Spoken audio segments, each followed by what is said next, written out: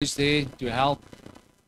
They've offered again to help us paint next week, and Pastor Yaku has fixed I see the men's toilet, the leak, and we just really appreciate each and every one of you guys that are in that home church. They are really working, and my desire is that every other home church will take their example and also begin to do the practical things.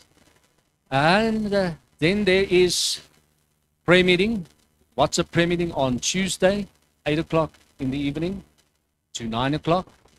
And when is the men and women's prayer meeting? The 25th. The 25th. Remember, the men go to Pastor Yaku's home, and the ladies will be here, and we will pray together. And then every Sunday before service, we start at 8 o'clock. We pray for about half an hour. Please don't miss any of the prayer meetings. Prayer goes where you cannot go. Amen. All right. I think that's about the... Oh, and the Bible college students, work hard at it. I think next Saturday, coming Saturday, you're going to write your exam, and then you're finished with first year. All right. And remember, we are always here afterwards. If you need prayer, if you need counsel, contact us. If you need to just get something off your chest, contact us. We'll make time for you. You are precious, and we love you. Amen. Pastor Yaku, bless us.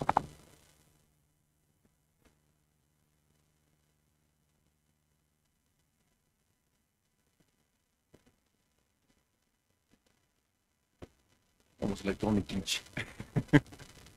Praise the Lord. Are you glad to be in the house of the Lord?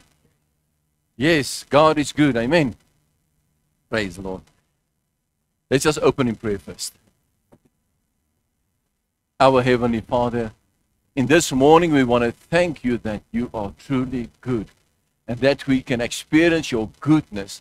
And Father, I ask in this morning that you will open your word to us once again. And Lord, that we will apply what you teach us. Holy Spirit, I ask that you will lead me in this word and that you will guide me, open my mind to understand and give rightly what you have given me. In Jesus' name, amen. Amen.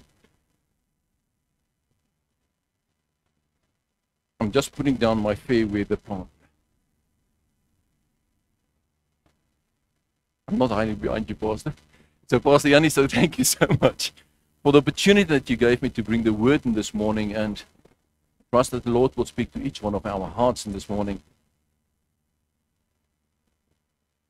Can you all still see me? Should I move it this side? Hello. Right, we're going to start by reading in Matthew 7 from verse 15. He says, beware of false prophets who come to you in sheep's clothing, but inwardly they are ravenous wolves. It says, beware of these false prophets. You know what? Many times, even in this church, we've experienced that people come in, but their motive only was destruction. They come in and they create a division. They come here and they spread words against the pastor. They spread words against each other. Have you seen this? Have you done that? Have you noticed? And they only are there to sow discord. And whenever we have somebody in our midst, even the ones that has been here for years, we must ask ourselves, what is the intention of that heart? What is the motives of each heart? Am I that ravenous wolf that come to destroy a church? Now, but God brings us together in unity as a body in Christ to function as a whole. Amen? But in verse 16 he says, you will know them by their fruits. Do men gather grapes from thorn bushes or figs from thistles? Sometimes it's important, and I think in every church it's important that all our members should actually spend time together even outside of church services. It's easy to come in on a Sunday morning and put your Sunday face on. And everybody see this lovely la-di-da dude and everything is fair weather and good. But when you drink a coffee at their house, listen to their speech. Have you noticed? Have you observed? Isn't that bad? Isn't that against God's word? Or worse, you know what? Just spread another rumor. That's not even true. Then you will know them by their fruit. He says in 17, he says, also every good tree bears good fruit, but a bad tree bears bad fruit. A good tree cannot bear bad fruit, nor can a bad tree bear good fruit. Every tree that does not bear good fruit is cut down and thrown into the fire. Therefore, once again, by their fruits, you will know them.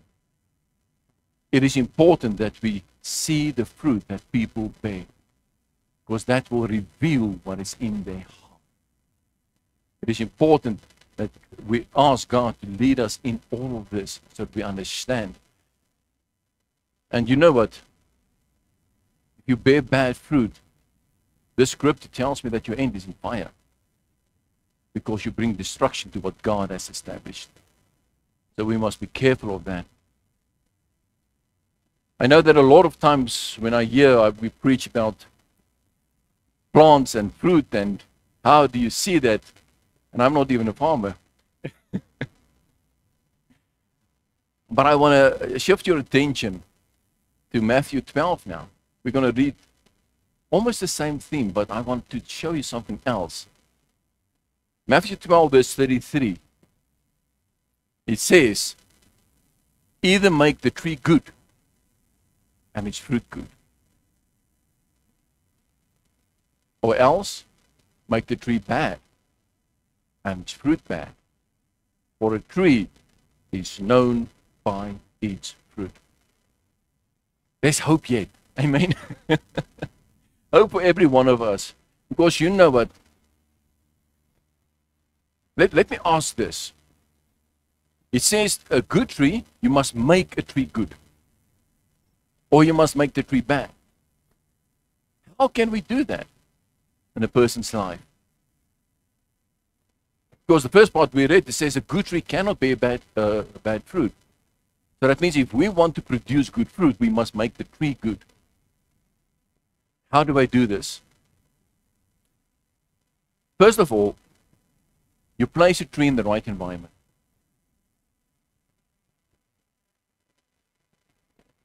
Some succulents are made for the desert, and they will not flourish in the Amazon rainforest. They will actually just die there, because they were not made for that environment. You know what? Even in our lives, God has called us to this church. You know that? And in this environment, we can thrive. We are part of this body of Christ. That's where we belong. God has called us here for a purpose. We have work to do here. And if or until God shows you directly something else and the rest of the body, then you move. But otherwise, you do the work that God has called you for in this environment that God has called you to. We are here for a reason. And also, if I don't give a plant water, it will not grow. It will die. Even that succulent in the desert, if it doesn't receive water in some form, it will die. And what is our water? It's the Word of God, because we get washed by the Word. Isn't that true? So that means we must stay in the Word of God in order to make our fruits grow, make the fruit good. Because if you don't give it water, it will bear ugly fruit. Let me put it this way. Lemons that doesn't even grow, that doesn't even give flavor. Whatever fruit you give will not really be succulent fruit. It will be withered and small and sour. We know those names. And also feeding. That means you must give it some feeding as well. I know that some trees grow in alkaline soil and others in a little bit acidic soil and all that. And everyone wants a different kind of environment, different kind of ground that they need to grow as well. So that means it needs the right feeding. But also, you know what? The roots of this tree must be in that one and be able to absorb whatever is in there. We need the Holy Spirit in our lives so that we can absorb whatever God gives us, so that we can make it our own and apply that to produce good fruit. And also one that we probably don't like, you need to prune a fruit tree. It needs pruning. That means if you see unfruitful branches, if you see branches that will just take up water and not produce the fruit that is needed, it needs to be pruned by an expert like God. If you ask me to go and prune a tree, I will kill it. So, but you know what? You get the experts, and God is our expert. He knows what's good in your life. He knows what takes up unnecessary time. And when He speaks to us, it's time for us to get the prunes in and say, Lord, I allow you to prune me, clean me, judge me.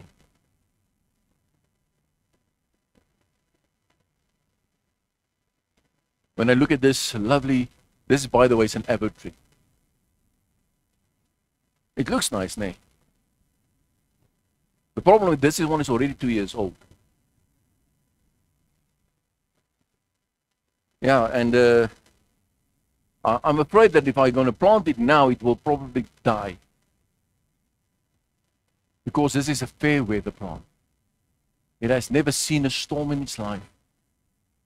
It has never experienced a full-blown winter in its life. No, because it's cuddled, put nicely in the pot in a house somewhere. But if I want to make this one bear fruit at some time, I must expose it to the elements, isn't it? Because a tree needs wind in order to fix its roots, makes its branches strong, be able to face that. We, in our lives, believe it or not, we need storms. Because it grows character. It grows strength. Yes, it's easy to complain when we are in the storm. When we are facing difficulties in our lives. Remember the song that we sing? He never failed me. He never leaves me alone ever. He is my firm foundation. Jesus Christ. And then also, a tree needs to go through seasons. When I take a nice peach tree, during the winter, it's a bunch of twigs, isn't it? There's no leaves on it. There's nothing. It almost looks dead. But even in that winter season, when you see nothing, if I uproot that plant during that season, just put it aside. So don't worry, rest. I will plant you back in spring. It will die. So even if your season is dry and cold, miserable, we need to keep in the Word of God. We need to be anchored still there, because that's our life source. But you know what's joyful? When September comes and you see all these blossoms, that you know, oh, this is going to be a good season. Because it withstand the seasons in life. When you experience a dry season in your life, just remember God will never leave you. You are still anchored in Him. He provides you nourishment even in the winter times, as long as you are rooted within Him. And then also one important thing that a plant needs is light. If I put this plant in a dark corner, even if I give it all its nutrients, and I water it every day. Not every day, apparently that kills plants too. But we need to be watered every day. You know what? It will still die. Plants need light. The light of ours is Jesus Christ. We need Jesus in our lives. Isn't that true? We need Jesus in our lives. We need the light of this world within us. It says that sin is committed in darkness. And it's actually afraid of the light because then it will be exposed. I heard this one joke about a guy that drowned in a vat of wine. Well, it didn't happen immediately. They had to put him in. They had to take him out there 3 times already. You know what? The problem with sin is that people like it, and usually they will return, and it might cause their demise. Let us get out of darkness and go into His marvelous light. Let the light of God shine on us so that we can bear the fruit that we need. It says, carrying on in verse 34, it says, brood of vipers. Now he's speaking actually there to the Pharisees and the Sadducees and all that. And he says, how can you, being evil, speak good things? Because they were there in the synagogues, portray this godliness, religion. It's all good and looks lovely. And he says, but how can you even speak that? And he says, for out of the abundance of the heart, the mouth speaks. There's a lovely Afrikaans saying, it says that uit die oorvloed van die hart loop die mond oor. So this is actually biblical, isn't it? Because what your heart is full, that comes out of your mouth. So, if you want to know a person's heart, listen what they say. I know a lot of people have a vast knowledge about everything. I mean, whatever conversation you strike up with them, man, they can carry on, which is great. But then, certain people have a certain passion in their life. And the moment that you touch that, oh man, you will not get this guy silent. He will ramble on and explain to you every detail, whatever he has a passion about. Have you experienced people like that already? Yeah, I have. Sometimes it's a blessing, but then you know, but that's all that person knows, is that one thing. Scary enough. If it only was Jesus, what a pleasure to listen to me. You know what? If you have Jesus in your heart, if Jesus is the center of your heart, guess what will flow out? The Word of God will flow out. Because if He fills your life, whatever you fill it with will come out. Isn't this the fruit that we want to produce? That means get the right nutrients in there. Get the Word of God in your life. Get God in your life. And then the right stuff will come out at the right time. That will nourish people when they need it most. A good man, out of the good treasure of his heart, brings forth good things. And an evil man, out of the evil treasure, brings forth evil things. Your treasure is actually, in fact, what is important to you. What treasure do you hold on to? It says an evil person cannot bring good fruit, and he will only bring forth evil things. You think about the Antichrist. Perfect example of that. Maybe the extreme there. But he's got an evil heart. And that is what will come forth. That's what the people in this world will see. You, on the other hand, do you have the good treasure in your heart? When does it come out? And it says, but I say to you that for every idle word man speaks, they will give account the day of judgment. If you want to take this back, that means what is the intention of your heart? Because what is in your heart will come out of your mouth. So that means you are judged according to your heart. What is the intention of your heart? Because that's what you speak. That is what is in you that is judged. Sometimes we do make mistakes. Your deeds sometimes does flow that. But what is your heart? Well, God knows your heart. He knows what's within you, what's coming out. Because that will be judged. And he says, for by your words you will be justified. And also by your words you will be condemned.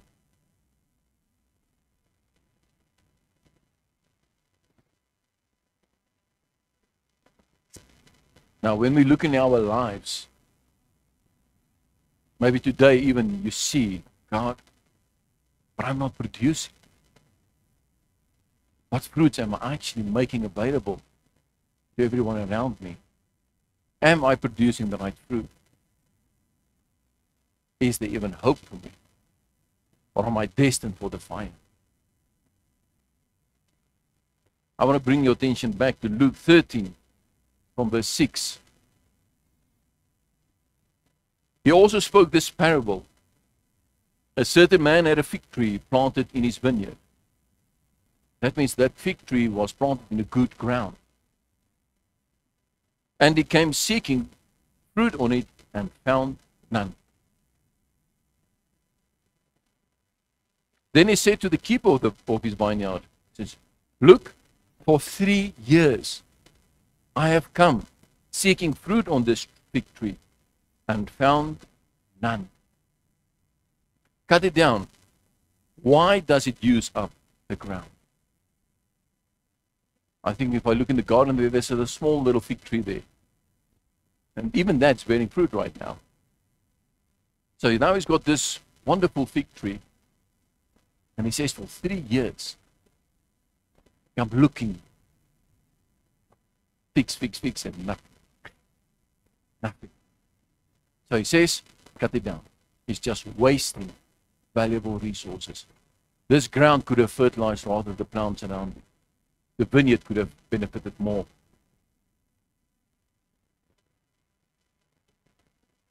But he answered and said to him, sir, let it alone this year also, until I dig around it and fertilize it.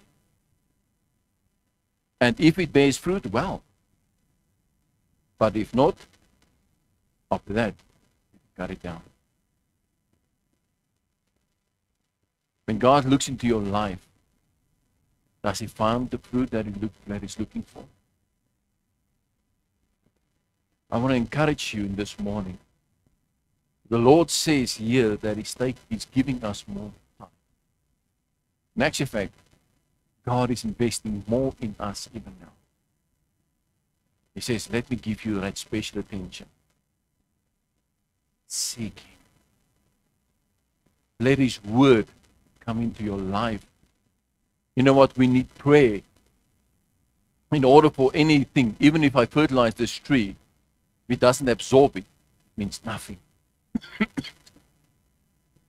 But even now, how do I absorb this?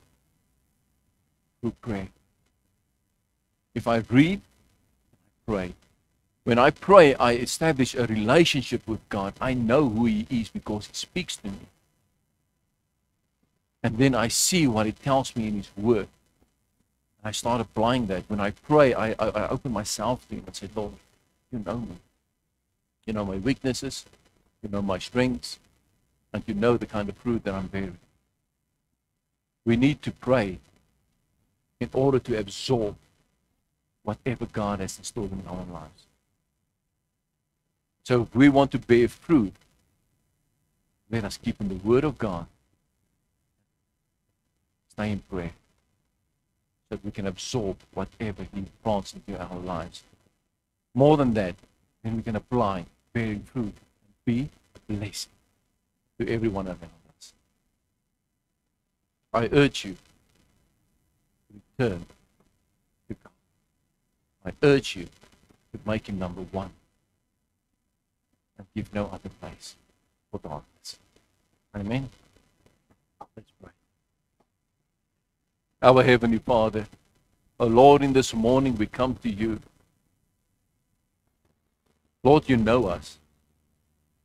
You know the fruit that we are bearing. And I ask, Lord, that you will look into each one of our hearts. Look at the fruit that we are producing, Lord. And I ask, Lord, that you will make us good trees so that we can bear good fruit. Have mercy on us this one more time. Thank you for the time that you are investing in us.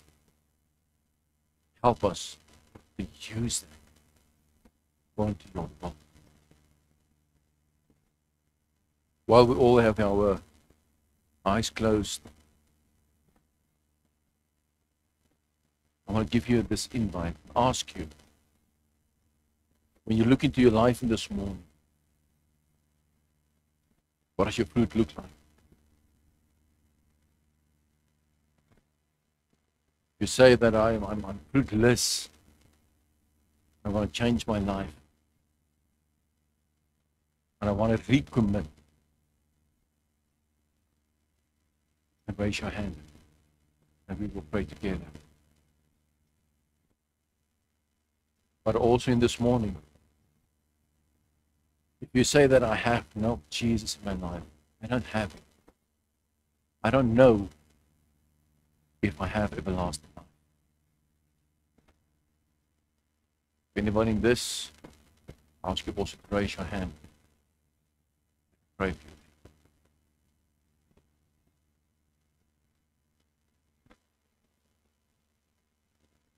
Father, I want to thank you for this message this morning. I ask, Lord, that this will produce its fruit. And Lord, as everyone look into their own lives this morning, reveal to them what needs to be done. Thank you that you'd spend that extra time fertilizing us so we can come to a place of optimal fruit-bearing lives. Have mercy on us, Lord. Help us. I pray in Jesus' name. Amen.